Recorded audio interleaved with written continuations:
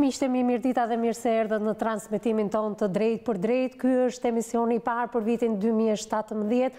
Prandaj uroj që ky 2017 për gjithë shqiptarët të jetë një vit sa më i mbar, duke falur sa më shumë dashuri dhe duke menduar për shtresat në nevojë. Do ta nisim pikërisht ditën e sotme me dy raste të cilat duan vëmendjen e gjithë juve që na keni ndjekur. Vëmendje të cilët na i keni dhënë edhe gjatë transmetimeve tona të drejt për drejta edhe për gjatë vitit 2016. Mbrim ditën e sotme miqtemin me këtë emision të parë me këmbë të mbar për dy familje, duke menduar se kemi ndryshuar jetën e një 72 vjeçari dhe jetën e një 29 vjeçari fal jush, fal njerëzve me zemër të madhe. Do flasim pikërisht për këtë njerëz me zemër të madhe ditën e sotme, por fillimisht dua t'ju kujtoj se kush ka qenë 72 vjeçari Guri. Ai ka mbritur në 2016 me dy emisione të drejt për drejta në studion e emisionit me zemër të hapur. Në mars të vitit 2016 ai së bashku me dy fëmijët e tij të mitur tregoi dhe rrëfeu historinë e jetës së tij, por nuk u mjaftua sepse u kthye përsëri në tetor të 2016-s, ku kësaj radhe si duket mbriti edhe telefonata e shumë pritur për të, por edhe ndihma të drejt për drejta për familjen e tij, duke menduar se kemi ndryshuar jetën sadopak të këtij njeriu 72 vjeçar së bashku me dy fëmijët e mitur. Ndiqni materialin e përgatitur nga gazetarja Odeta Dume dhe rikthehemi me studion plot, por edhe me njeriun me zemër të madhe. Historia e 72 vjeçarit Guri është një histori vërtet e trisht. Ai ka humbur nga kjo jetë vajzën e tij, e cila u mbyt në mënyrën më makabre nga bashkëshorti. Përpos kësaj tragjedie, baba i dy të miturve humbi nga kjo jetë dhe bashkëshorten, e cila vuante prej vitesh nga një sëmundje pashërueshme. I moshuari, i zhytur në varfëri ekstreme, mundohej të rriste dy të veçlit e tij. Historia e dhimbshme është trajtuar 2 herë në emisionin ton, dhe ishin të shumtë qytetarët, të cilët ndihmuan këtë të moshuar. I pari që mbërriti në banesën e familjes Guri ishte 32 vjeçari nga Durrësi Ani Mansaku. Me ndihmën e disa kolegëve, ai mblodhi një shumë parash dhe i konvertoi në ushqime dhe rroba për fëmijët. Pas Anit, ishte shoqata dhuro dashuri, që vizitoi nga afër këtë familje dhe i ndihmoi me ushqime. Por ai që mori përsipër restaurimin e banesës, ajo që ishte më emergjente, ishte Fatmir Sena, kryetari i agjencisë Stop Krimit. Fatmir Sena së bashku me stafin e tij bërriti në fshatin e kësaj familje dhe përveç ndihmave, ata nisën punimet për banesën. Banesa nisi të restaurohet në fund të muajit tetor. Çatia ishte shkatëruar dhe në një mot me shi, jetesa bëhej më e vështirë për të moshuarin dhe dy fëmijët. Në këtë vit të ri, 2017, kjo familje, në këto ditë të ftohta dimri, nuk mund të ndjejë më të ftohtin, por as lagështin. Dhe kjo, fal Zotit Fatmir Sena, një njeri me zemër të madhe, që ofron ndihmën për njerëzit në nevojë.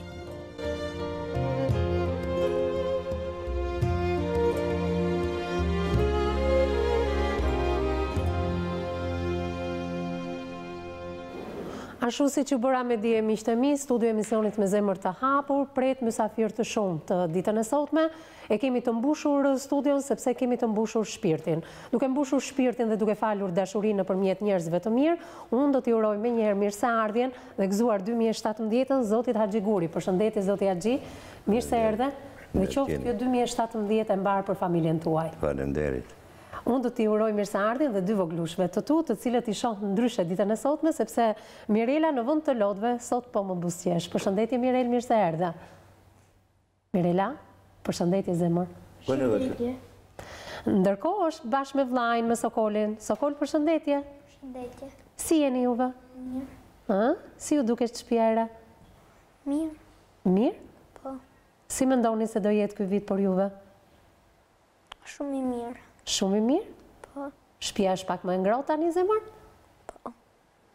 Ndërkohë që në studio në krah të Zotit Guri është personi i cili ka ndjekur nga afër të gjitha punimet e banesës së Zotit Haxhi dhe në fakt është kolegu im, korrespondenti pikërisht për zonën e Laçit dhe të Mamurasit, Prend Shota, përshëndetje, mirë se erdhe Prend. Përshëndetje, mirë se ju gjetëm. Faleminderit. Përpara disa vitesh në këtë studio ke munguar teksa të gjithë korespondentët kanë qenë pjesë e studios emisionit Me Zemër të Hapur. Mua më vjen mirë që ti je rikthyer në këtë studio nga ajo mungesë që bëre mes kolegëve të tu.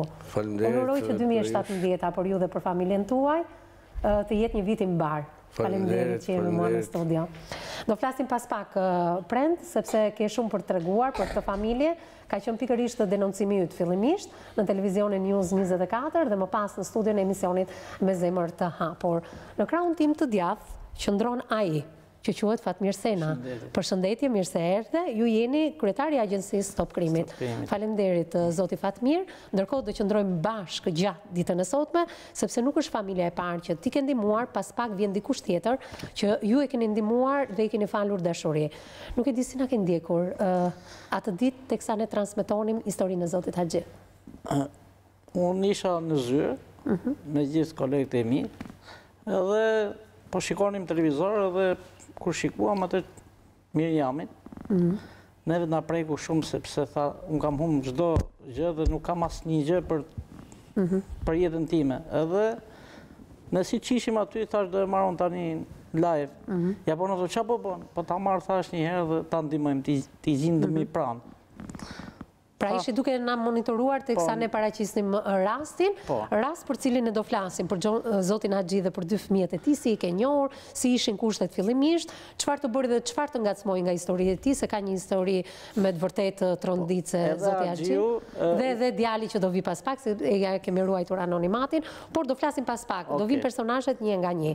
Në krahun tim të djathtë ato nuk do të mungonin asnjëherë, jo vetëm se kanë qenë dy personazhet dhe ju kam vendosur në krahun tim të djathtë dhe jo më kot është përzgjedhur kjo skenografi dhe zoti Fatmir është në krahun tuaj. Dy mikeshat e mia mund t'ju quaj kështu, përveç se bashkëpunëtore shumë të mira, keni qenë pjesëtare teksa kemi trajtuar historinë e zotit Haxhi dhe jo vetëm. Me mua në studio avokatja zonja Nexhi Beqiri. Përshëndetje, mirë se erdhe. Një 2017 të mbar për ju dhe familjen tuaj të mrekullueshme. Shumë faleminderit. Unë për mua ka qenë shumë kënaqësi që të jem pjesë e këtij paneli të rëndësishëm dhe aq më tepër e rasteve të cilat janë me sukses. Suksesin e këtyre rasteve e kemi parë jo thjesht mbas emisionit ka patur shumë debate, biles dhe kur takojmë rastësisht njerëzit, ato i përmendim, si për shembull ai plaku me ato dy fëmijët, si ai djali që ishte i braktisur, domethënë gjithë një rasti që prezantohet këtu në një orë gjys përmbledhet domethënë në dy rreshta. Dhe pastaj sot është rasti i një suksesi që i kalon kufijtë e mediatizimit, sepse kemi të bëjmë me rast të aksionit, të veprimit konkret që shoqëron fjalën e thënë në këtë studio. Kështu që është rasti për të falendëruar zotërinjt dhe zotërin Sena që është këtu, edhe tjetrin, të cilët janë pjesë apo dhe të tjerë që kanë qenë mbas tyre dhe bashkë me ta, të cilët i kanë çuar deri në fund këtë mision që ka marrë përsipër emisioni Me Zemër të Hapur. Në krahun tënd do të jetë më e vogla, mund të themi në moshë, pikërisht nga koleget tona, Angela Peza, prej kaq vitesh bashkëpunëtore e emisionit Me Zemër të Hapur. Faleminderit e dashur që je në këtë studio, gëzuar 2017-ën, qoftë një vit i mbar për ty në anën profesionale, por edhe në anën personale dhe familjare. Besoj se ky 2017 do na vi me lajme të mira nga jeta private jote apo jo. Urojmë, gëzuar dhe ju Evis, faleminderit për gjithë fjalët mbështetëse dhe vlerësuese. Unë jam pjesë e emisionit prej 4 vitesh, fal besimit që ju keni patur tek unë dhe bashkëpunimit hap pas hapi që ne kemi patur një historite ndryshme. Ju uroj gëzuar vogëlueshve, suksese në shkollë, të kenë një jetë plot shëndet dhe të pasohen ditë pas diti si kjo ditë e gëzueshme që ne kemi sot. Ju uroj gjithashtu dhe stafit që ne bashkëpunojmë çdo ditë kaq fort, të kemi sa më shumë histori të suksesi, histori të zgjidhshme, të kemi sa më shumë njerëz si zoti Fatmir që kam kënaqësinë ta njoh sot edhe që transmeton vlera kaq pozitive dhe kaq humane për gjithë ne. Le ta nisim mbar me këtë histori dhe të vijoj kështu për 2017. Dhe unë shpresoj që këtë emision të parë për 2017-ën, shpresoj të kemi sensibilizimin e gjithë atyre që po na ndjekin në këtë transmetim të drejt për drejt. Familja e Zotit Haxhiguri ka ende nevojë për ndihmën tuaj. Ju mund ndihmoni sadopak për këtë familje, megjithatë hapat e para i ka hedhur Zoti Fatmir Sena. Ne do flasim pas pak se kush është Fatmiri dhe agjencia që ai përfaqëson, si e ka monitoruar hap pas hapi historinë e Zotit Haxhiguri, por dua të flas me Zotin Haxhi. Zoti Haxhi, si ndihesh ditën e sotme? Teksa kemi hedhur ato ndoshta hapat e para, sepse ju keni nevojë edhe për më shumë gjëra. Më shumë kemi nevojë për bërë që dhe mirë. Deri në tonë mirë në hera. Pra të shi, kena shpresë se do të ndihmojnë kush na ndjek edhe sot. Kush na ndjek edhe sot. Ai që ketë mundësi. Po. Zoti Haxhi, dua të ndaloj kur mbritën ato ndihmat e para. Dhe i pari që erdhi me një autoambulancë për shkak edhe të relievit dhe të vendodhjes së shtëpisë tuaj, ju jeni në një zonë shumë të vështirë. Madje personi që quhet Ani Mansaku ka ardhur me autoambulancën drejt shtëpisë tënde, mbushur me ushqimet e para. Çfarë mendove në ato ndihmat e para që mbritën në familjen tënde? Asgjë po mendova një kënaqësi, respekt. Do shme më bëna ato si vetë që vetë. Të kisha dhe unë të ushkesha si ata. Të më shkemenja mu, se gjithë se kur vjen për mirë, nuk vjen për keq. Bashkëbisedoje me personat të cilët të mbrinin në familjen tënde për të dhënë sadopak ndihma ushqimore fillimisht, përpara se të vinte dhe Zoti Fatmir. Merrshin telefon ata. Të merrin telefon, çfarë diskutonit bashkë kur vinin në shtëpi, ju jepnin ndihmat dhe ti besoj se i ftoje brenda apo jo? Po, i ftova brenda, nuk pranuan me him brenda, thanë nuk jena kohë. Që ndarën sasi leksh, edhe ushqimet, edhe ikën. Pra, përveç ushqimeve, Ani Mansaku ju ka sjell edhe një shumë të holla parash, apo jo? Për çfarë i shpenzuat këto para, mund t'i dim? I kishim ca borxhe. I kishit borxhet që keni treguar në këtë studio? Po, kom treguar dhe herë tjera. Arritet t'i laje? Ja, krejtje hala. Ja, për zonë krejtje. Personat të cilve ju ke marrë borxh dhe që ja u ktheve para, çfarë thanë në ato momente? Thanë me sëmutje, ja, thanë se nuk e, të shim rënë dorë, të shpona. Ashtë minimum ekonomike që merë shë 34.000 lek, ashtë nuk paguhen në të borxhe. Dhe në nimen më kanë hek të shenjë. Ta kanë hekur? Ta kanë hek nimen. Po? Kja dalë në pension, thanë. Po? Pension që të 60.000 lek, e hoqin që 20.000 lek. Që merë shë nimen ekonomike. Të kuptoj. Nuk të kënë thanë dy firma. Ashtë po mirë hiqja. Të hoqën më të voglën për dënë diçka më të madhe, por në qoftë se do ishin të dyja, do ishte një ndihmë e jashtëzakonshme për ty apo jo? Ishte ma i qik ma mirë, pak të në kapshë që në lekë shumë mujë. Të shi, me 60.000 lekë, zisë u e qik. Të kuptoj. Ne të i lojtë jam dashtuj. Personave të cilve nuk ja ke kthyer më borxhin, sepse nuk e pasur mundësi t'i lash të gjitha. Nuk kam pas mundësi. Çfarë të thonë? Kur gjanë, presim, thonë. Presin? Presim, kur të bajzot e marë. Pra një vlerësimi madhe dhe për ata njerëz. Po, shumë. Sa mund të shkojë në total borxhi që ti ke ndaj këtyre personave? Rreth 1 milion që. Rreth 1 milion lekë të vjetra? Vjetra. Ke marrë borxh për të rritur këta dy fëmijë apo jo? Po. Unë e pash Mirelën, mendova se ditën e sotme do të më flasi pak më tej për vajza, por në vend të buzëqeshjes thash edhe një herë, ajo si duket nga kamerat ende nuk është mësuar, edhe pse ka për të disa të herë që vjen në studion e emisionit me zemër të hapur. I shikoj më ndryshe në të veshur, nuk e di a ke marrë ndihma edhe në veshmbathje për fëmijët apo jo? Po, kena marrë. Na kanë prunë. Dhe që vesh.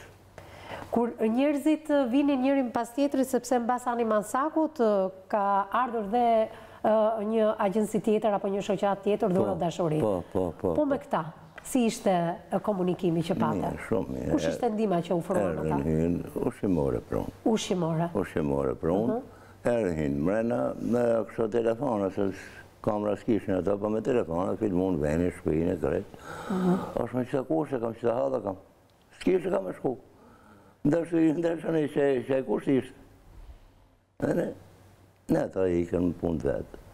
Ne ty në falimnerë shumë, kush do që ka kontribu shumë, falimnerës. Tham, kemi hedhur vetëm hapat e para, Zoti Haxhi, unë e di që ti ke nevojë për shumë gjëra, po për shumë edhe shumë, dhe kur flasim këtu duhet dora e shtetit, por ndërkohë atë që nuk për shtetit, pak të ditën e sotme, ju keni një stret, jetoni si gjithë të tjerët, sepse herën e fundit që keni qenë në këtë studio, nga shirat e rrëmbyeshëm, ju atë natë keni qenë pothuajse të pa gjumur dhe keni mbritur në studion e emisionit me Zemer të Hapur, këtë e mbaj mend shumë mirë. Shu gjithnodhe pa fije gjumi por dhe me gjithë kalame. Po tashmë, falë këti njeriu të mirë, që quhet Fatmir Sena, nuk ka më net pa gjumë, apo jo? Nuk ka më. Të që qënë të kusët, pa këtë vrirat. Në kalamejt pa këtë një zë gjumë, plinë rahat pa këtë. Plinë rahat. Po, plinë rahat nuk i bje qaj ka mrena. Me të rashë ju mrena, a kja me të matë, a rrjet më shqitë. Pse u preke në këto moment, kur kujtuam shpinë edhe mënyrën se si ke fjetur dhe se si flota? Të shikoj që e more të thoje me batut, po syti ketë mbushura me lotë, më thoj pak. Qëfar të mundon, Agji? Le ta themi sot, se ndoshta në ndiki edhe dikush që mund të vërë dorën në zemër. Dhe të mendoj që 2017 duke dhuruar të kju dhe të fëmijët tuaj mund tjeti mbarë për këta persona. Qëfar të mundon? Mund të themi prapë sot? Po, e thomi prapë.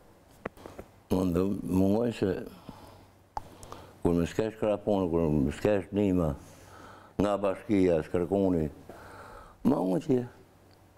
Pra, atë që bërë shteti nuk mund të bëj do të individi, thoni ju, apo jo? Sa do që të kam dhuruar prapë ndima mbaron një ditë. Atyne shumë falimnerës, për shteti nuk vendorë kërkuni. Shteti dhe sakuat.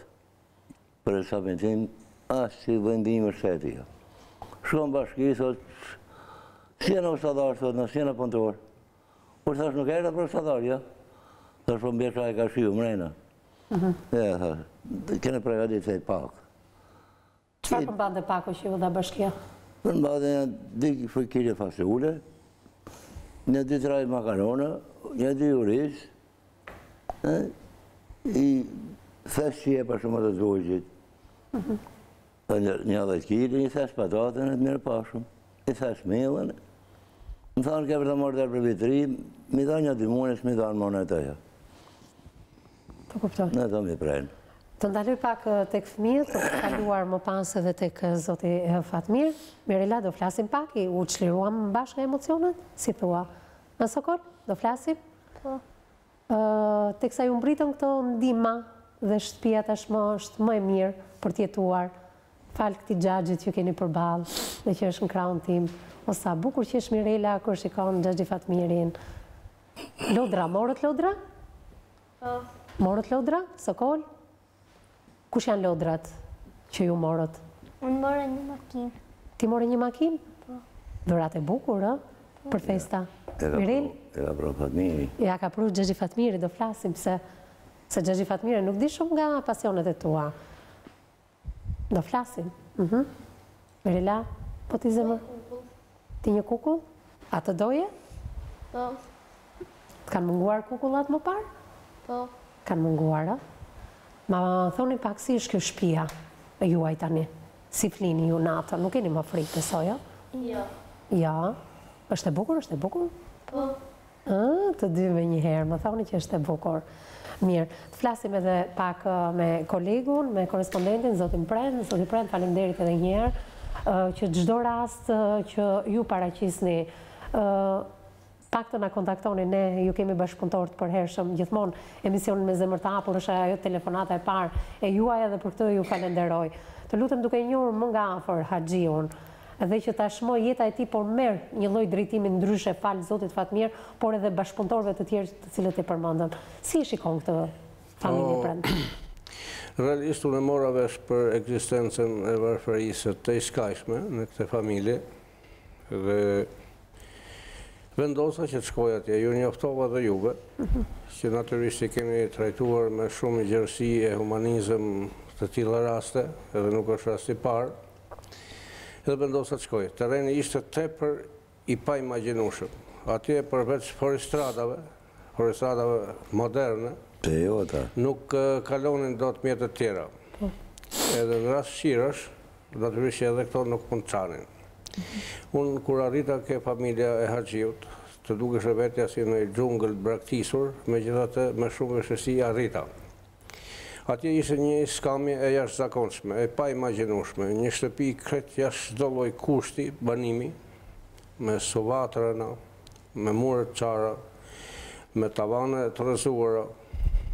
Qatia ishte degraduar komplet, ku depërton të ujë shiut sa herë binte, edhe kë vinte govata e kosia dhe për shpi, ndërsa si bazë ushqimore, kë mund të kishte një sasi mjelli për një 2-3 buk, i grumull të vogël me patate 50 kg, një 10 kokra qep, i gjys litri vaj, edhe asgjë më tepër.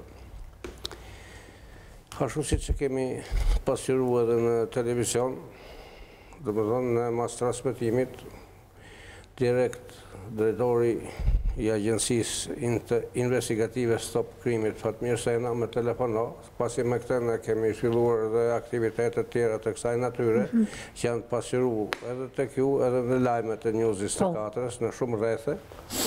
Edhe më thot, pa tjetë dhe takohemi, thot, se i them edhe ka me porosi nga emisioni me Zemer të Hapur. Ky u tregu i gatshëm, sa do të vija tjetë të shikojmë gjendje në vend se si është banesa dhe çfarë mund t'i ofrojmë ne.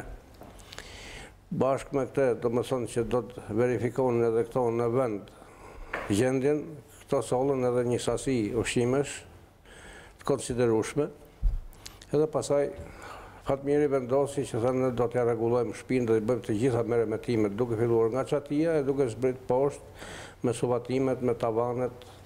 E realisht një gjë të tillë u realizua.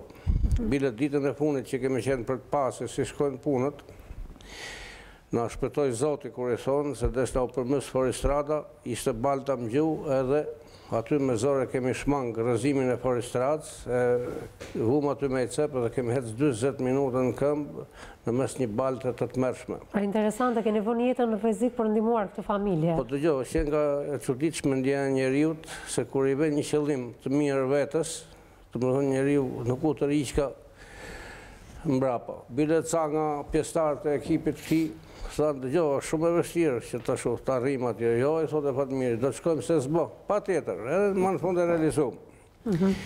Bën ca llogaritje me ca ustallar, edhe shtëpia e këtij sot është merremetuar për bukuria shisi brenda, u bën suvatime e tavane e gjitha, të thonë çfarë ka qenë e mundur. Mu me ka bërë përshtypje vendosmëria e Fatmirit, se janë me 10 raste që ky ka shku pranë familjeve që janë tepër të varfra, edhe ka dhënë një ndihmës të jashtëzakonshme. Të më në karakterizon një humanizëm i çuditshëm. Jo se shqiptarët nuk janë human, po sot, në kohën e sotme janë paksuar së tepërmi këto lloj tipash. Edhe unë kam besim që ky edhe në të ardhmen do ta ndjeki më me ngulm këtë punë në shumë familje, në shumë territore të Shqipërisë. Edhe unë i herë nga ana ime e falenderoj Fatmirin për këtë humanizëm që trego, megjithatë agjencinë që drejto. Ne si gazetar, me këtë ngrejmë edhe vetën tonë si persona që duhem t'i shërbejmë njerëz të varfër, po ngrejmë edhe emrin e televizionit tonë ku punojmë. Pasi sot në çdo hap, nuk e them këtë për të bërë reklam televizionit tonë se s'ka nevojë, në çdo hap kur shkosh pyesin kush është gazetari i Newsit. Se kanë kriju njerëzit një besim të jashtëzakonshëm.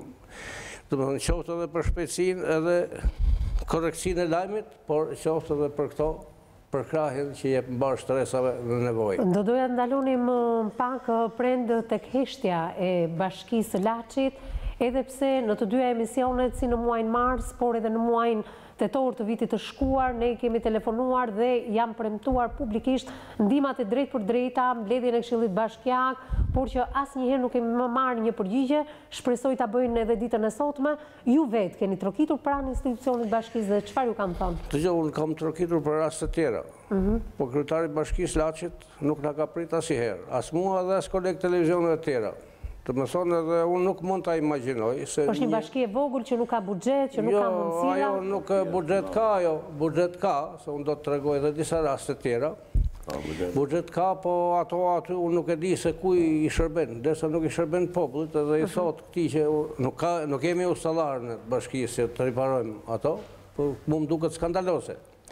Të njëjtën sjellje e të njëjtën veprime i shikohen në bashki të tjera, si në Mirditë, ne shkojmë të rakasim aty, për probleme që kemi zbuluar se duam të trajtojmë, jo, thotë ai, kryetari i bashkisë. nuk ka mundësi t'i presë. Kur pas 2 minutës dhe shkon klub. E nuk është një rast i vetëm, janë disa raste. Çfarë ndjen gazetari në këto momente, kur dera e një institucioni mbyllën sepse na bëhet edhe ne në transmetime live?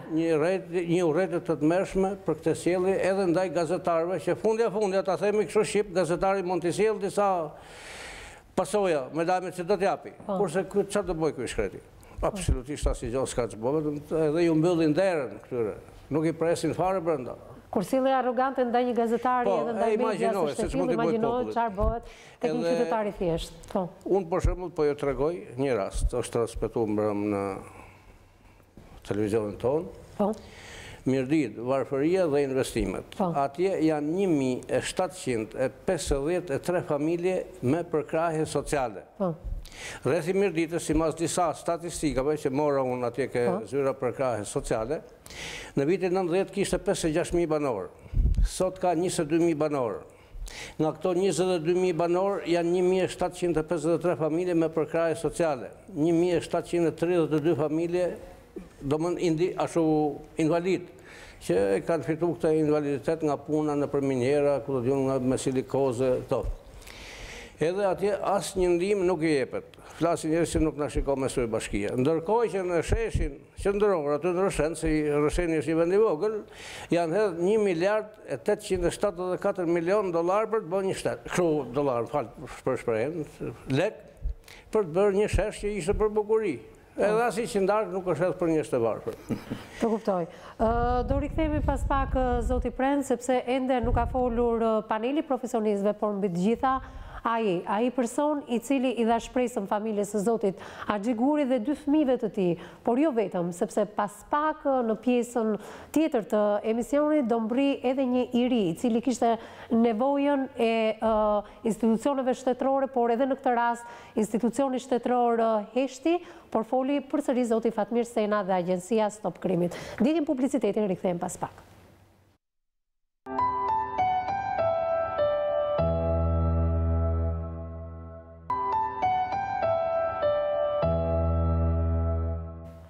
Mbas hapësirës publicitare, jemi rikthyer përsëri në studion e emisionit me zemër të hapur, kësaj radhe për të folur zoti Fatmir Sena në lidhje me familjen e zotit Zgjidhuri dhe 2 fëmijët e tij. Pash buzëqeshjet e gjithë familja e përbër nga 72 vjeçari dhe nga 2 fëmijët e vegjël, me sa duket përpos ndihmës që i ke dhënë, tashmë ato të ndjejnë edhe shpirtërisht sepse je miku i kësaj familje. Apo jo? Si menaxhon gjithë këto ndihma, sepse të kam parë edhe në emisionet të kolegëve të tjerë, teksa menaxhon të gjitha këto familje dhe të mbetesh miq i këtyre familjeve. Si e menaxhon, Fatmir? Unë kam një agjenci investigative Stop Krimi, sensibilizuese, në qendrën Tiranë, dhe kjo familja e Zgjidhurit mund nga prek shumë, sepse unë kam 4 fëmijë vetë. Edhe 2 i kam në moshën e këtyre. Edhe kur i pa gocën ime atë, gocën e Zgjidhurit, u kënaq shumë. Pas e bo shumë mirë që pas e ndihmu këtë familje. Edhe unë kur i kam para të ditë, me tonë drejtë u preka vetë si familjar, pas taj si dedikim punë, ta bëjmë si punë. O Fatmir, rast e tilla dëgjon për ditës, si Zgjidhuri ka dhe shumë familje tjera dhe këto as nuk e diskutojon. Po si arrin të përballosh ato ndjenjat njerëzore me menaxhimin që i bën kësaj agjencie investigative Stop Krimit për t'i ndihmuar, si e ndan pjesën humane me atë profesionale, si arrin? Me tonë drejtën kam ndihmuar në gjithë Shqipërinë familjet, sepse unë kam antar brenda vendit dhe jashtë vendit. Kam shumë emigrantë që i kam antar të zyrës time. Dhe ato sa ti nxjerrën në Facebook një live, ato të gjithë janë botë gatshëm tani, thonë ti ndihmojmë. Edhe në tonë drejtën unë i kam nxit. I kam bërë i parë sensibilizimit të gjithëve. Si e bën këtë nxitjen? Mund ta dim, sepse nxisim edhe ne çdo ditë nga hëna në të premte këtu në televizionin News24. Por institucionet nuk reagojnë, na mbyllin telefonat, nuk japin ndihmën konkrete. Ju si e bëni këtë? Ne bëjmë sepse ne jemi aktiv çdo. Si zgjoni këto ndjenjat tek emigrantët? Kryesisht janë emigrantë që janë emigrantë që kemi bizneset brenda vendit, sa të ndjeshëm janë. Jo, ne nuk merremi fare me bizneset, ne kemi antarë që ato që për shembull, ne falenderojmë Shkelqim Bardhin, sepse ai dhan tjeglat për Zgjidhurin. Ai na i dha të gjitha tjeglat, ka shkuar Zgjidhuri vetë dhe po i kam paguajtur për të bërë çatin e shtëpisë. Po, edhe 1300 copë tjegla, që janë shumë tjegla shtrenda dhe të mira, na i dhuroj firma dhe frima. Po pra, do të thotë që pikërisht edhe bizneset e vendit sensibilizohen? Po, janë antarë të zyrës. Janë antarë të zyrës, sepse ne nuk shkojmë duke kërkuar në për tjerë. Kemi antarë dhe bëjmë çdo ditë antarë, vinë afrohen çdo ditë. Kemi avokat, kemi njerëz që punojnë edhe në shteti kam antarë aty që janë me ne. Tashmë, si ndjesh teksa je pjesëtar i familjes së zotit Guri? Unë ndjem shumë i kënaq sepse jam vetë krye familjare dhe kur e shikoj se këto janë të kënaqur me mua, edhe unë jam shumë i kënaq sepse ti rregullosh shtëpinë është shumë kënaqësi. Ndje dhe kënaqësi shpirtërore. Po mirë, më fol pak për atë rrezikun që tha kolegu Shota pak më përpara, keni rrezikuar jetën duke shkuar për të ndërtuar shtëpinë e zotit Guri. Si ndodhi ky incident dhe çfarë mendove në ato momente që po rrezikoi jetën? Ne rrshitëm drejt 20 metra dhe i thash gazetari thash u luti thash edhe po paktën na jepi lajm se ne na nevojitesh. U luti sepse na nevojitesh. Një familje dhe vdiqëm rrugë. Ky filloi të qesh, jo thash ulem, tha o gjitha ose po thash u se ke kamën në dorë, thash edhe paktën na filmon, bim si heroj. Si me shaka kështu, po ishe shumë keq, rrshkiti makina gati 20 metra. Edhe pastaj kemi hes 40 minuta në kam gjithë, edhe disa thosh nuk ku të shkuat e kthena. Jo, thash nuk kthehem gjallë, thash do të shkoj në shtëpi patjetër. Çfarë ka bërë përshtypje më shumë nga këta dy fëmijë? Më ka bërë përshtypje sepse këto janë pas një lloj të ardhurë, edhe të shtion jam si familjar vetë dhe i shikoj si familjar, nuk i shikoj sepse këto i fëmija, unë qoj fëmijët në shkollë do 1.000 lek. Në mëngjes. Çdo fëmijë që qoj nga 1.000 lek të veçit. Ato ku do i marrin nga 1.000 lek? Imagjino me 60.000 lek të vjetra në muaj. Edhe kushtet që kanë këto, tani ja kemi bërë tamam kushtet të jetojnë tamam. Shiu si bjen brenda, ato qarjet, ato gjërat janë mbyllur. Janë të izoluar gjitha. Edhe ne vazhdojmë për ta ndihmuar prapë, sepse ne kemi hedhur prapë të faqja jonë që ta ndihmojmë prapë zotin Haxhi. Nuk do të me kaq. Dhe unë shpresoj që ndihma konkrete të vinë edhe ditën e sotme për këtë 72 vjeçar, por edhe për dy voglushët që kam të ftuar në këtë studio. Mirela, nuk do flasim fare bashkë sot? Do flasim. Si e mendon se do jetë 2017 tashmë tek ajo shtëpia që nuk hyn shiu më brenda? Se në emisionin e kaluar të dy ishit përgjumur. Sokoli pak më i fort, por edhe ai u përgjum në një moment.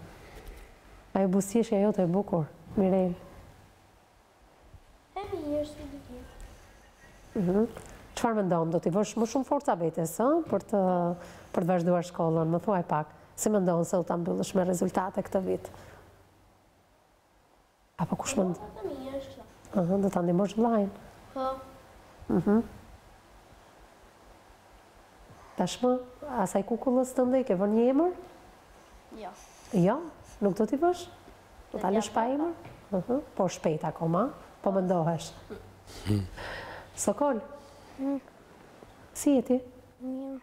Që thot ajo makina që t'i lozë tashmë, që t'ka sjellë Xhexhi Fatmiri? Mirë. E mirë? Po. Knaqesh? Po. E ndan me shokët? Po. Se është e rëndësishme që dhuratat, lodrat tona t'i ndajmë edhe me shokët. Çfarë thonë ato kur të panë atë makinën e bukur? Çfarë të thanë? Ku e mora atë makinë? Ku e more? Tashmë ti i pari shokëve me një makinë shumë të bukur? Po, ka edhe një shokë një. Dhe i ndani këto makinat me shokët e tjerë? Po. Çfarë ka gatuar motra në një gjë të mirë me ato ushqimet që erdhën në shtëpinë tuaj? Na thuaj pak. Gjërat mira, gjellë. Gjërat mira? Po. Si që është Mirel, kush është ushqimi që t'i gatuan? Më mirë? Gjella. Gjella, përveç asaj bukës që i bën me ato duart e tua të vogla. Dhe që del aq e shish me ajo bukë. Kë gjellë? Çfarë gjellë? Këtë pëlqen më shumë babi dhe vllai. Patatet. Patatet. I fut në furr? Po. Ke qejf të gatuash ndonjëherë edhe tek zonja Vjollca? Po. E do shumë zonja Vjollca? E ndjek këshillat e saj? Po. Ti themi zonjës Vjollca që të gatuash një ditë me të? Po, dëshiron. Si që është babi. Zotja Gji? Të shikoj dhe të përlotë, por të shikoj edhe të lumëtor. Se unë kokën? Qëfar emocione merë kur fëmijët kanë filluar të flasin pak të në këtë studio, se në emisionin e kaluar nuk arrinin të flisnin dot, për shkak të natës vështirë që këshin kaluar? Janë të vegjë, shkredes. Në kuvenat si zi me pasi gjanë dhe dërmësim, dërndëritim. Ska kur që drejtoj, kur që mësoj. Kur që mësoj. Unë do doja të merja dhe emocionet nga avokatja fillimisht. Zonja Negji, nuk e di, më janë ngatruar ndjenjat në këtë emision. E di që Zotja Gji kërkon shumë e më shumë, fëmijët ndoshta kërkojnë shumë më tepër, por të paktën nuk janë më të përgjumur si në emisionin e kaluar, ku shiu i tetorit kishte rënë brenda shpisë të tyre dhe ato tashmë flenë në një tjetër ambient. Kjo ndoshta është edhe ajo kryesorja të kenë ato kushtet minimale, të një jetese minimale që bëjnë këta fëmijë së bashku me babajnë e tyre 72 vjeçar. Në krahasim me dy emisionet të mëparshme ku ka qenë Zotja Gji, sot për herë të parë shikoj që ka qeshur 2-3 herë. Miles ndoshta kanë qenë dhe si të qeshura ku përzihet edhe gëzimi për çfarë ka ndodhur në familjen e tij, në të njëjtën kohë ajo lidhet dhe me një ngashërim që ka ardhur nga ato gjëra negative, si thua, ose nga ato mangësi të theksuara që ka pasur familja e tij, qoftë nga humbjet në njerëz, nga humbja e vajzës së tij, por njëkohësisht edhe nga mungesa asaj jete normale që don t'i siguroj këtyre dy fëmijëve që janë në moshë të mitur. Në të njëjtën kohë fëmijët i shikoj shumë më optimist, shumë më të qeshur, jo ashtu të lodhur si 2 herët e tjera, të veshur bukur dhe njëkohësisht shprehen menjëherë që jemi të kënaqur dhe besojmë se do jemi në jetë më të mirë. Se çfarë më bën mua përshtypje sot është një fjalë që tha Zotja Gji, tha kur i pash ndihmat e para që erdhën nga Zoti Sena dhe pasaj nga ajo shoqata po prape respektuar dhuro dashuri, ishte se më duk një shenjë respekti për mua. Është shumë e vërtet dhe unë këtë dua të veçoj. Shoqëritë e sotme janë shoqëri që rendin shumë pas paras, pas fitimin dhe pas, si thuash, një rehatije personale. Dhe të paktja njerëzit që i kalojnë kufit e kësaj, dhe sa vjen dhe bëhen, si thuash, minimizohet ky numër.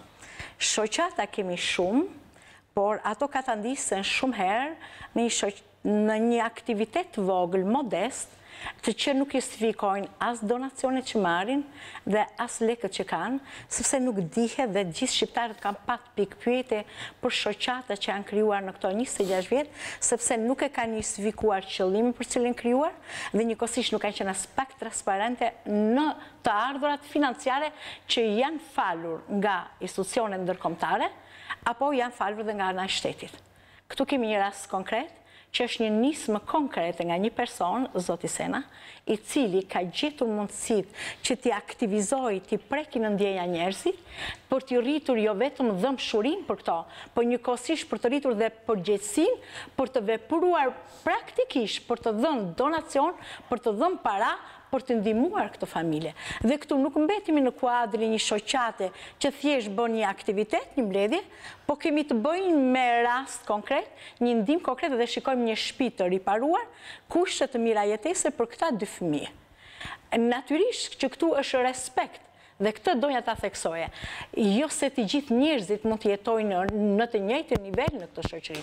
Problemi është të respektohet dhe drejta e tij për të jetuar, për të patur një cilësi jetese. Natyrisht ai nuk pretendon dhe biles kur ju thatë që kërkon edhe më shumë Zotja Gji, ai me shumë modesti tha, mirë jam, në kuptimin që unë s'pretendoj shumë, por gjithçka do ta bëjmë për këta fëmijë. Ta nuk kam pse të jenë të diferencuar nga të tjerët. Kështu që atë që nuk arrin do ta bëjë një individ, nuk e bën dot babai i tyre, i cili tani është edhe vetëm, ata nuk e kanë nënën e tyre. Dhe janë 2 fëmijë që po rriten, si thua tamam, jetim në termin shumë të rëndë që e përjetojmë dhe ne shqiptarët, kur themi që është në të dyja emisionet ka pasur telefonata që ne kemi trokitur në Bashkinë e Laçit dhe në të dyja rastet bashkia është përgjigjur duke premtuar, por që konkretisht ditën e sotme nuk i kemi atë ndihmën konkrete të kësaj bashkie. Çfarë ndodh me këto institucione shtetërore, zonja Beqiri, sepse shpeshherë teksa ne paraqisim lajmet që ndoshta kanë bërë edhe atë bujën mediatike dhe ne personazhet i kemi real në këtë studio, ankesat dhe komentet më të mëdha në drejtim të emisionit Me Zemër të Hapur janë që pse i trajtoni këto raste, edhe pse fenomeni ka ndodhur, por ju nuk i jepni këtë ndihmën konkrete këtyre personave. Edhe pse ne sloganin e emisionit Me Zemër të Hapur e kemi tregoj historinë tuaj në emisionin ton. Ne jemi dikush që ju dëgjojmë. Pra, falë këtyre njerëzve, ne kemi dhënë edhe ndihma. Vetëm ditën e sotme do të flasim për 2 shtëpi.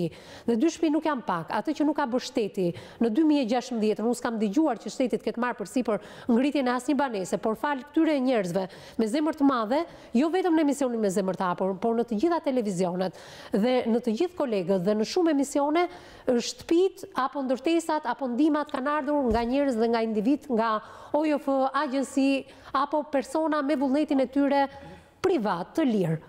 Dua të them, ku është shteti në këtë rast? Pse hesht? Pse njerëzit më pas i drejtojnë emisioneve, a thu se ne kemi atë shkopin magjik për ndryshuar jetën e gjithkujt. Ato harrojnë që edhe ne jemi si këta njerëz. Tek e fundit edhe ne kemi një jetë normale, nuk kemi një jetë luksi dhe nuk kemi që i ofrojmë përveç zërit ton dhe transmetimit ton të problematikës së tyre.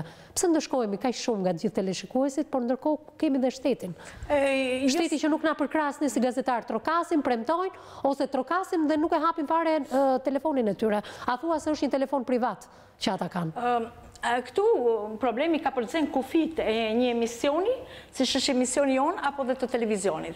Këtu kemi të bëjmë me një shoqëri, kemi të bëjmë me një shtet, me një politik, që bën gjëra për fasad, bën gjëra për të dukur.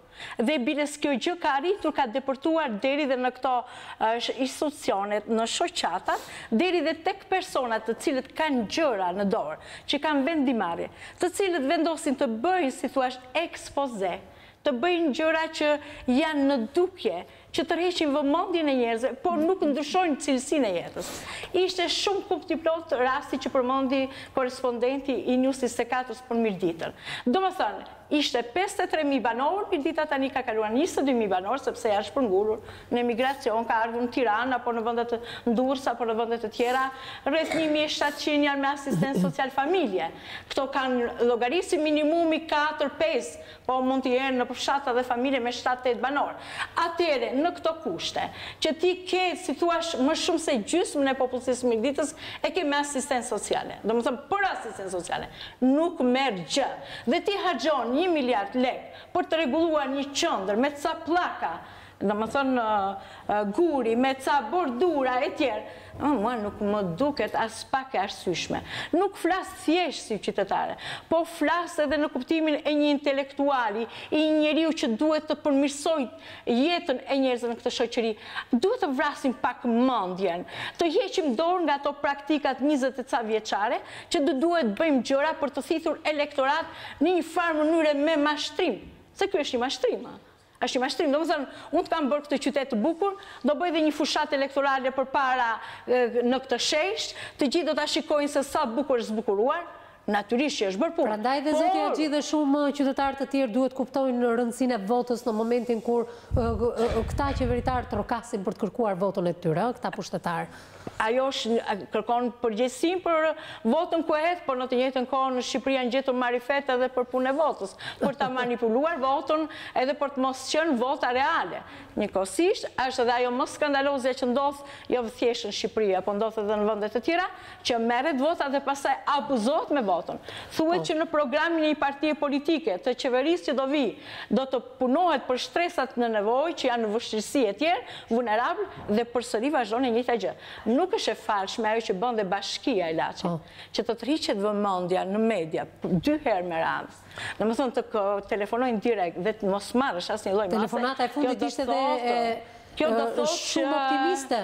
Pak të nga dha siguri që diçka do ndodhi me këtë familje. Ne s'kemi shumë gjë në dorë, por ata shikues që na ndjekin sot duhet ta dinë që ka një mungesë të theksuar përgjegjësie nga Bashkia e Laçit për të shërbyer komunitetit, përderisa paguhet me taksat e komunitetit, përderisa merr buxhet nga shteti, ka forma të tjera të cilat siguron të ardhura, këto duhet shkojnë për përmirësimin e cilësisë së jetesës, pastaj të shkojnë për zbukurime, dekorime të qytetit. Do flasim pas pak se dua që për këtë rast të dëgjoj edhe Anxhin duke I pasur personazhet në këtë studio, sepse do largohen këta dhe do vi një tjetër personazh me një tjetër histori, prandaj do doja Anxhin, e cila ka qenë e vëmendshme gjatë gjithë emisionit, duke monitoruar jo vetëm bisedën, por edhe ato zhurmat që ka pasur ditën e sotme emisionin me Zemër të Hapur, fal një bisede që bëjnë dy voglushët në këtë studio, sepse në dy emisionet e para Anxhi kemi pasur një heshtje totale, kemi pasur shumë lot nga ana e tyre, por ditën e sotme ka mundur të komunikoj paksa me ta. Ndërkohë që I shoqëron edhe I buzëqeshur. Arritet të merrin ndonjë gjë nga bisedat e tyre apo flisnin me zë të ulët sa na respektonin transmetimin? Nuk arrita që të kuptojnë diçka nga biseda e tyre, sigurisht ata janë vëlla e motër dhe komunikimi I tyre është më I madh me njëri tjetrin, mendoj se sa me babain, që ka një diferencë moshe më të madhe në kundrejt fëmijëve të tyre. Unë jam e kënaqur që komentoj sot një histori kaq të bukur, një histori që fëmijëve u është kthyer buzëqeshja dhe ata kanë më shumë sukses në jetën e tyre shkollore dhe në jetën e tyre të përditshme siç janë kushtet e mbijetesës. Ne kemi nevojë për struktura sociale të mirë organizuara nga shteti dhe të jenë aktive për t'i ardhur në ndihmë shtresave në nevojë. Dhe mbi të gjitha fëmijëve që janë kategoria më vulnerabël e vuajtur nga varfëria që ka plan në vendin tonë. Ashtu sikurse dhe zonja Nexhi që thotë, unë do doja që shikoja investime më shumë tek shtresat në nevojë siç janë fëmijët, siç janë invalidët, pjesë të tjera ku kanë nevojën më të madhe të ndihmës ekonomike sesa infrastrukturën. Unë them që kemi nevojë për struktura sociale ku kanë të organizuara pjesë të fëmijëve për të shkolluar dhe për të pasur kushtet minimale siç janë të ngrënit dhe pjesa e jetesës në një shtëpi komode që në këtë rast e ka siguruar Zoti Fatmir. Duke I dhënë përsëri falënderime, kam pritur atë ditë se nuk ka qenë e përlotur vetëm fëmijët apo teleshikuesit apo zotria Zoti Haxhi, kemi qenë përlotur dhe ne këtu në panel, kemi ndjerë shumë dhimbje për këta fëmijë, për Mirelën që ishte një zonjë shtëpie që vazhdon të jetë akoma, po ndoshta gatuan më mirë në këtë rast. Ja dëgjojmë zilën e telefonit të Zotit Artur Bardhi, kryetari I Bashkisë së Laçit. Dëgjuam zilet e para dhe më pas këtë mbyllje të telefonatës, ka telefonuar për gjatë gjithë ditës së sotme gazetarja gjatë këtyre minutave të transmetimit, që Zotin Bardhi ta kishim në transmetim të drejt për drejt, duke shpresuar që na ndjek dhe duhet ishte me telefonatën e tij, ndoshta për të thënë se deri ku kanë arritur iniciativat e bashkisë për ndihmuar familjen e Zotit Guri, por me sa duket Zoti Bardhi nuk e ngre numrin e tij të telefonit, madje na e mbylli. Doja ta bëja këtë gjë, mbasi besoj miqtë mi, ne telefonojmë her pas here të gjitha këto institucionet, nuk na hapet telefoni nga ana tjetër dhe më pas kur ne I rimarrim, mbasi ka mbaruar transmetimi I emisionit me Zemër të Hapur, ata të gjithë thonë që nuk kemi marrë asnjë telefonat nga ju, ndërkohë që ju e dëgjuat zilen rad disa herë dhe më pas u fik nga Zoti Bardhi. Megjithatë, iniciativa për ta pasur Zotin Bardhi drejt për së drejti nuk do të ndalet këtu, ne nuk jemi ditën e sotme në këtë fillim të 2017-s për t'i kërkuar llogari, jemi këtu, do ta bëjmë. Natyrisht në vazhdim, në ditën në vazhdim jemi këtu për të thënë se sa me zemër të madhe ka individ të cilët e kanë ndihmuar këtë familjen, tashmë hapin tjetër duhet ta hedhë kjo bashki. Mua më duhet të ndahem me voglushët, me Zotin Haxhi dhe me kolegun Prendçota. Unë ju falenderoj miqtë mi të vegjël që ishit këtu në këtë studio me mua. Tashmë do më thoni diçka të fundit shpejt Sokol. Ta mbyll me ju. Çfarë do thuash? Faleminderit Mirela ti që ishe me mua në këtë studio. studio. Sokol, se mos na digjon dikush, e disa dëshira ke ti. Në emisionin e kaluar, teksa e kemi mbyllur në minutë të fundit, na ka telefonuar një zonjë, e cila tha që ka një biçiklet që nuk e përdor më. Unë shpresoj që kjo zonjë të na ndiki edhe sot, dhe atë biçikletën pse jo ta sjellim një ditë në shtëpinë tënde, se kanë kaluar kaq shumë muaj. Zonja pret që ti të rikthehesh në këtë studio. E bëjmë një thirrje asaj zonjë, sa e do ti atë biçikletën, ma thuaj pak. Çfarë do bësh ti me atë biçikletën, ke ajo shtëpia jote, ke ajo rruga e keqe? Do luaj. Do luash? Po. Po nuk do rrezikosh? Ta bësh me rak babin, apo jo? Jo. Se rruga është shumë e keqe. Mirë? Po. Faleminderit. Faleminderit që ishit me mua në këtë studio, ju uroj gjithë të mirat dhe shpresoj të na bësh gatime sa më të mira. Do ta mbaj mend dhe porosim për zonjën Vjollca. Zoti Axhi, faleminderit që ishe me mua në këtë studio, Prençota, faleminderit. Ju uroj një 2017 të mbar. E kemi nisur me këmbë të mbar, si thua, e mbyllëm 2016-ën, i hodhëm tej problemet që kishim dhe shpresoj që 2017 të jetë mbar për ju. Dhe që nga ky moment të kesh vetëm gëzima. Faleminderit. Të uroj një jetë sa më të gjatë. Jeta jote është shumë e vlefshme për këta dy fëmijë. Shumë. Jetë gjatë. Miqtë e mi, ndahemi këtu nga ky transmetimi drejt për drejt në këtë pjesë të dytë emisionit me zemër të hapur. Pas pak në këtë studio mbrin një tjetër personazh të cilin ju e mbani mend shumë mirë. Ai është një 29 vjeçar i cili vuante nga i vajci dhe fal Zotit Fatmir Sena dhe ai tashmë ka një mbështetje. Ndiqem pak publicitet dhe rikthehem menjëherë me këtë 29 vjeçar në studion e emisionit tonë.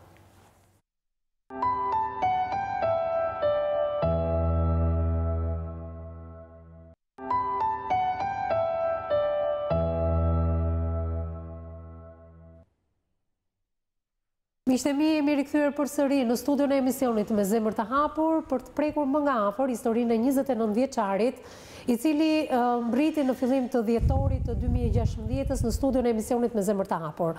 Ai tregoi dramën e jetës së tij, por për ta prekur më nga afër edhe një herë historinë e tij, por edhe zgjidhjen që u dha menjëherë mbas transmetimit të datës 2 dhjetor të 2016.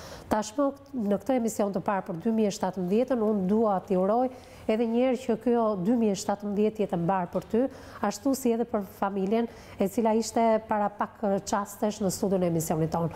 Faleminderit edhe njerë që jemi mua në këtë studio. Faleminderit dhe ju, mirë se u gjeta. Unë e di që kemi bërë shumë pak për ty. Megjithatë ti duhet na kuptosh. Ne kaq kemi në dorë, kemi zërin, kemi transmetimin, kemi këtë kanal televiziv që ndiqemi nga të gjithë, kemi këta miq si Zoti Fatmir dhe si avokatja apo si psikologja jonë. Unë e di që ty të duan shumë gjëra në jetën tënde, por fillimi mbar, ky 2017, një hap i parë për të qenë më i sigurt në jetën tënde, apo jo? Në radhë parë, unë falenderoj gjithë stafin e News24-s që e ka marrë me shumë seriozitet problemin tim duke më ndjekur pas hapi. Një falënderim i veçantë shkon për zonjën Odeta, për ty Evis, për zonjën Lediona, për avokatën, psikologe gjithashtu. Një falënderim tjetër që është shumë i rëndësishëm për mua është gjithë antarët e agjensisë investigative Stop Krimit me drejtorin e tyre Zotin Fatmir Sena, që mua në momentet e mia më të vështira të jetës sime më janë gjetur pranë duke më ndihmuar në të gjitha drejtimet. Problematika jote është një problematikë komplekse për cilat ne do flasim, megjithatë rreziku për ty ende nuk ka kaluar. E them këtë gjë me sigurinë më të plotë, por mbi të gjitha ti ke një banesë ku mund të fusësh kokën aktualisht, por do flasim se kush është ndihma, çfarë ndodhi menjëherë mbas datës 2 dhjetor dhe mbas transmetimit të drejt për drejt në emisionin me zemër të hapur për këtë 29 vjeçar që ka ende nevojë për ndihmën tuaj. Historia e dytë që rikthehet në këtë vit të ri 2017 është ajo e 29 vjeçarit, i prekur nga virusi HIV/AIDS. Dramat në jetën e këtij të riu ishin të shumta.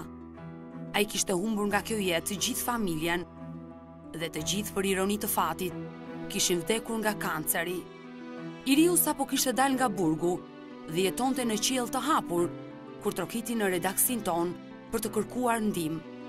gjendja e tij psikologjike ishte shumë e rënduar. Madje, ai shumë herë kishte tentuar të vetë vritej. Shpresën për të jetuar ja solli sërish agjencia Stop Krimi, e cila pas emisionit bërriti në televizionin News24 dhe mori përsipër akomodimin e djalit derisa t'i restauroi shtëpia e tij, që ndodhej në një fshat të largët në juglindje të Shqipërisë. Kryetari i kësaj agjencie, Fatmir Sena, u kujdes për gjithçka, nga rrobat e deri tek ilaçet, për të luftuar virusin që ky 29 vjeçar mbarte brenda vetes. Zoti Sena premtoi se festat e fundvitit do i gjenin djalin brenda në shtëpi dhe kështu ndodhi. Ata u nisën drejt fshatit dhe nisën punimet për riparimin e banesës. Shtëpia nuk kishte asgjë, i mungonin dritaret, dyert, mobiljet. Ndërsa sot, 29 vjeçari jeton në shtëpinë që prindrit i kanë lënë në kushte më të mira. Sot, ai gjen forcën të përballojë dhimbjet, paragjykimet dhe të jetojë i lirë si të gjithë ne në shtëpisën e tij të vogël.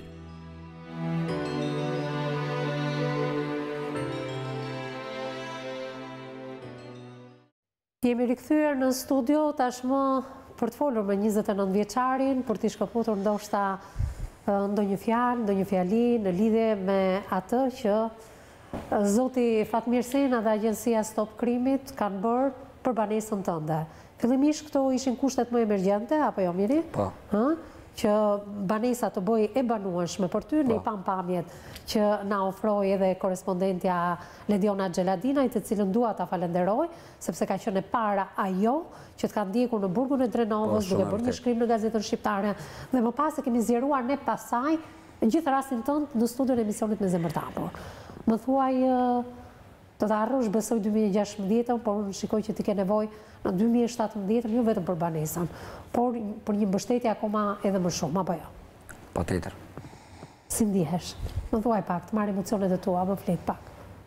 Faktikisht ndjem shumë ndryshe nga hera e kaluar që kam marrë për në emision, për vetë fakti sepse ka qenë po kjo agjensi e cila ma më është gjendur pranë në kohën dhe momentin më vështira të jetës time. Pa dyshim që tani e shikoj jetën me një sy tjetër. Dhe pse faktikisht kam nevojë për kurim. Dhe kryefjala këtu për mua mbetet kurimi. Në qoftë se në emisionin e kaluar kryefjala ishte banesa, tashmë kryefjala është kurimi, apo jo? Kurimi, po, patjetër. Nuk gjej dot fjalë si mund çfarë lloj falënderimi mund të shpreh zotit Fatmir Sena për gjithë mbështetjen që më ka dhënë deri tani, deri këto momente. Jam shumë i kënaqur. Mjafton të kemi mirënjohje për këta njerëz dhe fillimisht mirënjohja duhet nga ju, nga ne, në radhë të dytë që ju kemi pasur pjesë të studios, por fal këtyre njerëzve tashmë ditën e sotme ti e ke një banesë, festat e fundvitit ishin në atë streon e ngrohtë, në atë ambientin e ngrohtë, gjithçka kishte ndryshuar në banesën tënde Miri. Ti ke nevojë për shumë, a shumë se edhe zoti Axhi, por pse jo edhe ditën e sotme ta përdorim si një mesazh për gjithë ata që na ndjekin në transmetim të drejtë për drejtë. Do doja nga një fjali të dyja zonjave, me zonjën e Xhibeqirit në lidhje me rastin konkret, edhe pse nuk e qenë avokatja e asaj dite, unë do doja ti na ke monitoruar. Ti vazhdimisht edhe kur nuk je në fizikisht në studio, na ndjek vazhdimisht dhe gjithmonë je edhe shumë aktive në rrjetin social Facebook në emisionin me Zemer Hapur. Për këtë të falenderoj. Historia është për të menduar thellë. Është e dhimbshme dhe kushdo që e dëgjon, natyrisht mendon se ka fëmijë, se ka një vëlla, ka, si thuash, një djalë, një baba e tjerë, që ashtu si dhe raste që mund të kapin dhe femra nga ky virus.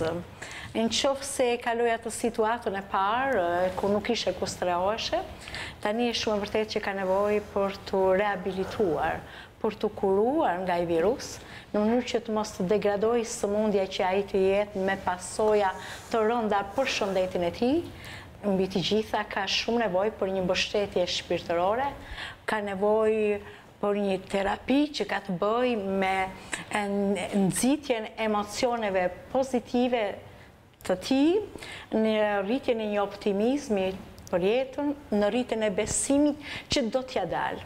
Dhe këtu, si gjithmonë, të regjëmanti që janë pikërisht asistentët sociale atje të bashkisë, janë organizmat e ndryshme shoqërore, janë njëkohësisht edhe fondacione të ndryshme që merren dhe me këto lloj virusësh, me këto lloj sëmundjesh dhe pasojat e riabilitimin e tyre, që të mund ta dëgjojnë këtë rast sot dhe të mund të japin një kontribut në mënyrë që ky djalë të kthehet në jetë normale. Të falenderoj sepse në këto momente ne jemi lidhur drejt për së drejti nga Londra me avokaten Gjojnela, e cila ka qenë prezente në lidhje me historinë e 29 vjeçarit dhe të doja të merja dhe emocionet e kësaj avokateje, e cila është duke kaluar këto festa të fund vitit në Londër. Përshëndetje Gjoj. Përshëndetje nderuar Evis, përshëndetje dhe gjithë stafit tuaj të mrekullueshëm me zemër të hapur. Faleminderit që në këto 2017 jemi përsëri së bashku, por me lajmin e mirë që tashmë Miri ka një banesë. Kjo fal Zotit Fatmir Sena, kjo fal ndihmës së drejt për drejt nga ty dhe Anxhi që keni qenë pjesë e emisionit me zemër të hapur. Mua më vjen mirë që jam në këtë lidhje drejt për drejt nga Londra për djalin për cilin kam qenë në panelin e profesionistëve. Shikoj që rrethanat kanë ndryshuar të gjitha në mënyrë drastike, por të gjitha në anën pozitive. Për këtë meritoni sigurisht falënderime pafund, gjithashtu edhe për zotin Sena, e cili bëri të mundur që t'i krijonte një atmosferë festash të këndshme tashmë në shtëpinë e tij të rregulluar. Falemderit Gjoj për këtë lidhje të drejt për drejt në Skype nga Londra, falemderit 2017 që ofte mbarë për ty në jetën profesionale dhe atë familjare. Falemderit edhe njerë, do takojmë shumë shpejt në studion e emisionit me zemër të hapur, na mungon prezenca jote për të kaluar ndoshta me një fjali, duke të kërkuar ndjes, sepse minutat fluturojnë në këtë studio.